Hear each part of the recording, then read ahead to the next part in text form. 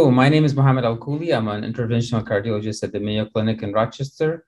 Thank you very much for the opportunity to present at this conference. I'm excited to talk to you today about some complex paravalvular leak closure cases. We'll talk about some tips and tricks here. I have no disclosures that are relevant to this talk.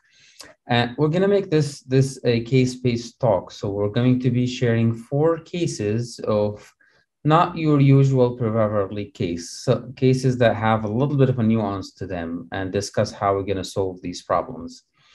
So this first case is a 72-year-old female who came with recurrent heart failure hospitalizations.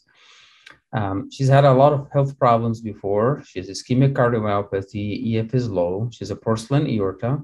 She underwent a 23 millimeter Sapien XT valve implantation at another institution via transapical access. At the time of presentation, she was found to have pulmonary edema. Her BNP was over 20,000, and she was found to have severe circumferential paravalvular leak.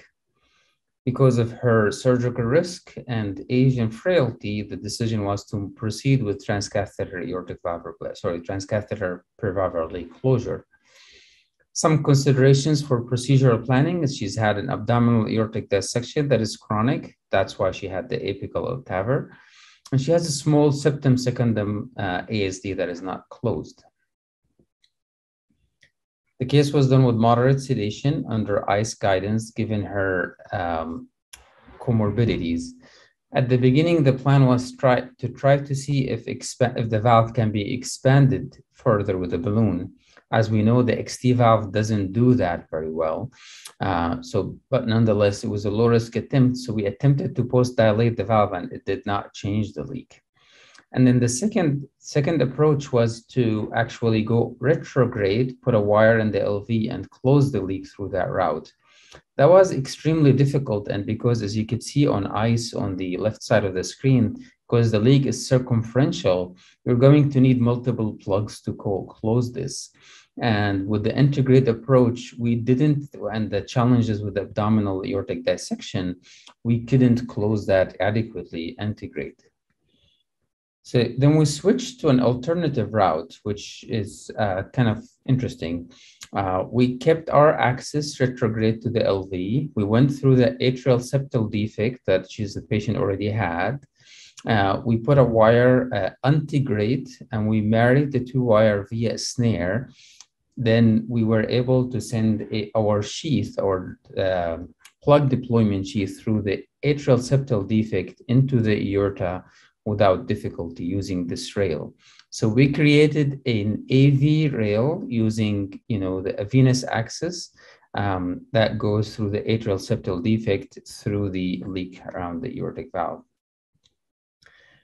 Through that approach, we were able to deposit our plugs back to back with a sequential deployment technique. And as you can see here, we were able to put 3 AVB2 plugs that almost completely resolved the leak.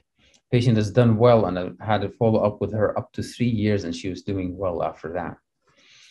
So the first case, as we've shown, it showed you an integrate technique to treat complex aortic paravalvular leak. Let's switch now to mitral paravalvular leak. So this is a case of a 78-year-old female with class 3 dyspnea.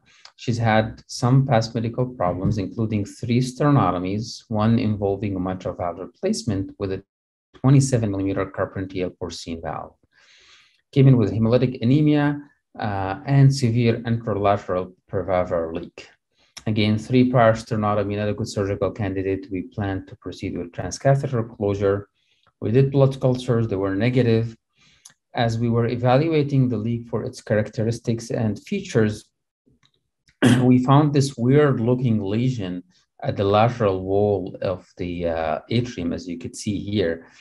And that we had not seen this before on outside images, and it was very close to where the leak is.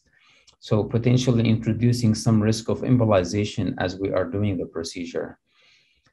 Unfortunately, the patient had a radial artery occlusion and a very small brachial artery, so putting a sentinel device wasn't that feasible. We've discussed the options with our surgeons, and we've decided to move carefully with leak closure, avoiding that very mobile lesion. So we then, this is an echo procedure. I always say that paravalvular leak, especially the mitral, is an echo-driven, completely echo-driven procedure. We actually rarely even use fluoro to guide us through this.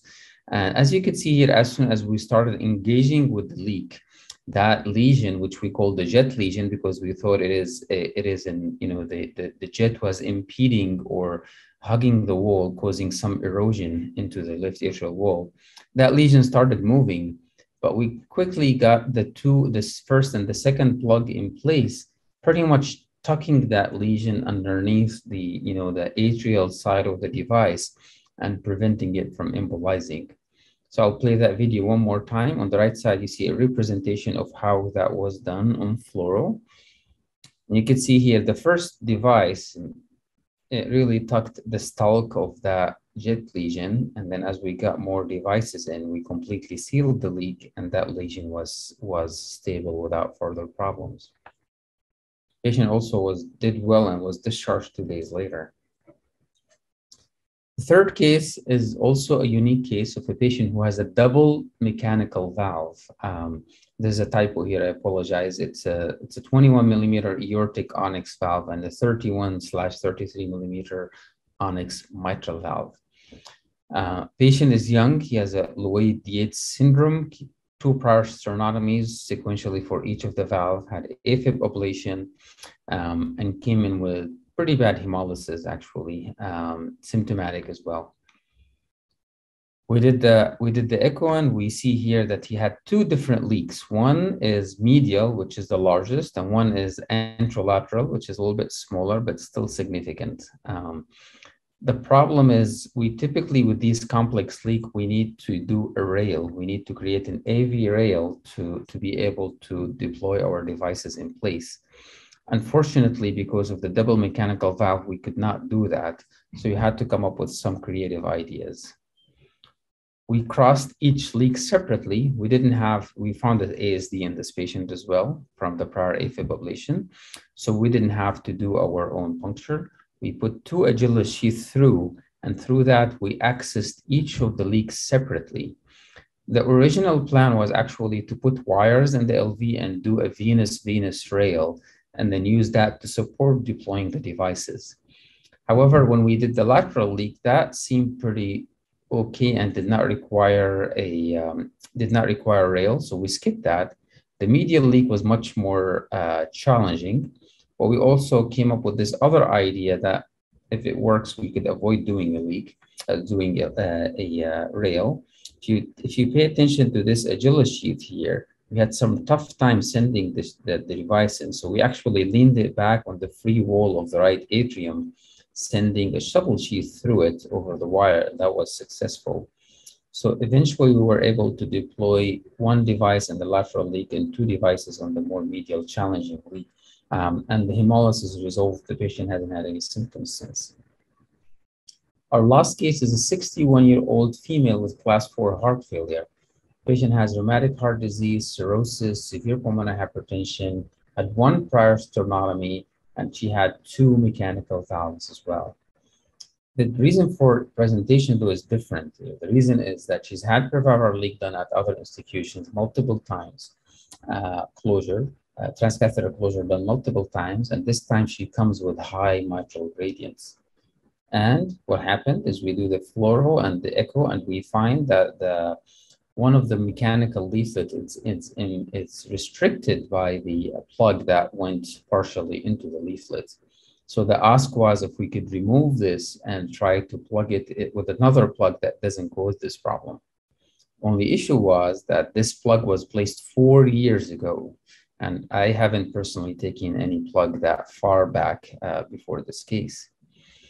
So we tried with simple snare. We ended up having to hug the device, not from its tip, but actually from its body, and using a 16 French steerable sheath to get this out. So you can see the amount of force. You'll actually see how the sheath would bend at the bottom here at the end while we're retrieving the device. This is the corresponding echocardiographic picture. Again, we did try to retrieve the plug from its tip, but that was not successful. So we had to go with the snare around the neck of the device and bring it from its mid. That's why we had to use a much larger sheath. This is the device that came out, as you can see here. We tried, this was a 12 millimeter AVP2. We tried to put a smaller one, 10 millimeter, but that still caused some impingement to the leaflets. So we ended up using a 6 millimeter ADO2 device and using the bulk of that device in the leak itself. That fortunately was stable and ameliorated the leak without needing further ones, without needing further plugs. So with that, I'm happy to take any questions. I think we've illustrated different tips and tricks that can be utilized in managing kind of the non-usual aortic and mitral per valve leak. Thank you very much.